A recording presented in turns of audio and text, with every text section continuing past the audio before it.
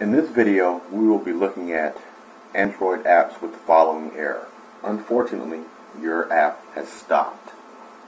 If your app is doing this, then we have the solution. If you open up your app and you get this message, unfortunately your app has stopped, the solution is as follows.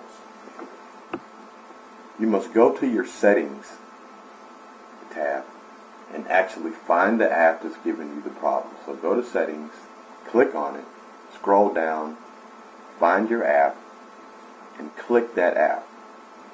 You will see a menu, and two of the selection buttons will say Delete Data, Delete the Cache. Click on the Delete or Clear Cache button or the Clear Data button, and your problem is solved. Hit the back button, back out of your app, restart it, sign into the appropriate account, and problem is fixed. Thanks for tuning in. See you next time.